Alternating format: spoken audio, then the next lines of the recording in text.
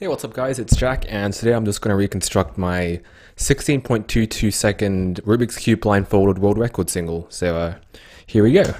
So yep, starting off, my orientation's blue top, red front, and I'm going to start by memorizing the corners, starting at my buffer, which is a UFR. So that goes to here, so L, this goes to here, which is M, so LM, so I think like lamb, even though what I really picture is Daniel Lin's avatar picture for some reason.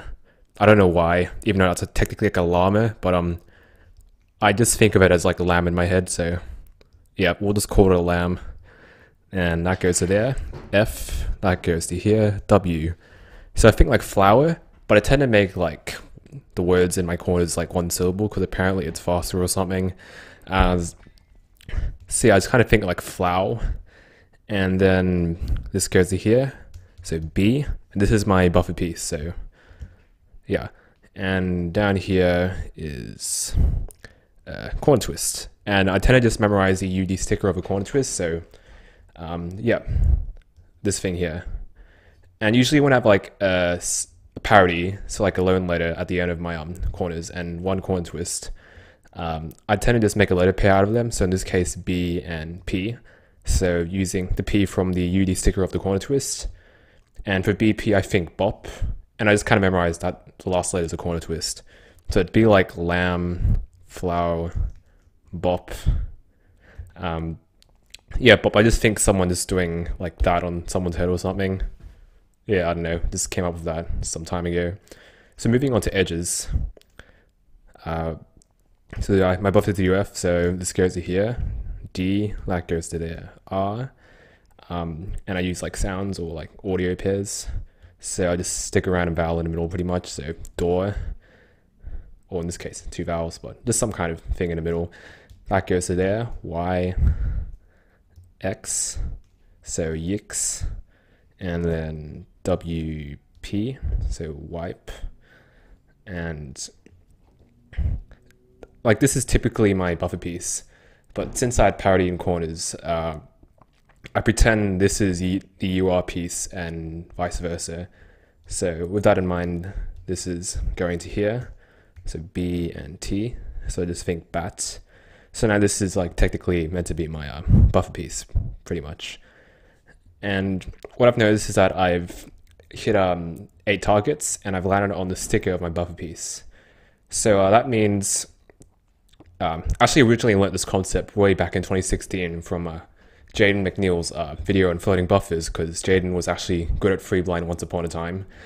So yeah, in this situation, yeah, once you hit 8 targets and you land on the buffer sticker, not just a piece, but the sticker of it, then if there's another cycle left, then you can float on it. And when I was kind of memorizing, I kind of knew that there was indeed a cycle left, and not like, you know, some solved or flipped pieces. You know, it was like around this area somewhere. And generally, if it's around here, I tend to float to the sticker. Just something to note, I don't know how to like float like all the other blinders, who know like, you know, full floating and stuff. But I don't know like anything really. Like I know a bit of UB comms and that's about it. So I kind of pretend this is like my new buffer by like rotating it and making this the UF, the new UF pretty much. And I just kind of visualed this going to here and that going to there. And that happens to just be an 8 mover, which is pretty nice. So like, yeah, I just start executing here. Memo was like 7.56 seconds, I think, which is like, okay, I guess. But I figured if like Kaijo and Memo this or something, it'd probably be like 6 seconds or something, even if he did it back in like 2014. So I guess Memo is like something I got to work on. So yeah, fortunately this floating finger is like an 8 mover, which is really nice. And I just rotate back up and do the usual stuff. So this one and that.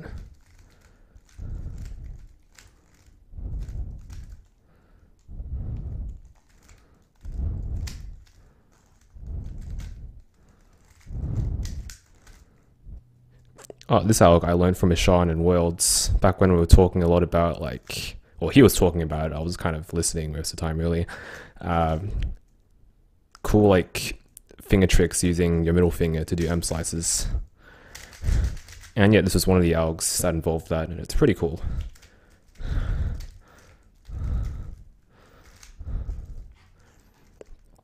So that's edges done, and now the corners.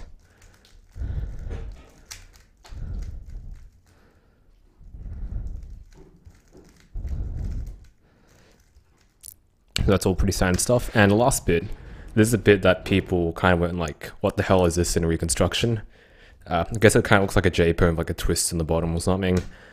But yeah, I learned a bunch of like algs that I kind of generated from Cube Explorer that solves the last target and the last corner twist, or as I call it, LTCT, or last target plus corner twist. And yeah, I happen to know an alg for this case. So that's B and I guess H being the UD stick of the corner twist here. So this was essentially a setup to that. So D2 and this really interesting alg thing, D2, and done.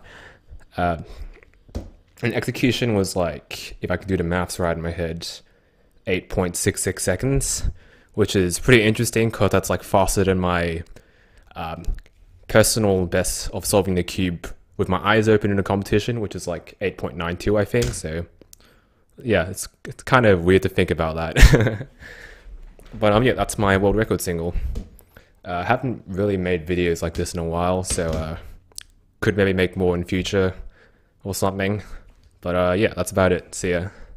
I was forgot to mention, this is the first world record for blindfolded solving that uses the not done. So yeah, thanks Graham Siggins for basically inventing it. Kind of saved a fraction of a second, which might have like gave me the world record pretty much. Hopefully more people use it because it looks really damn cool. Yeah.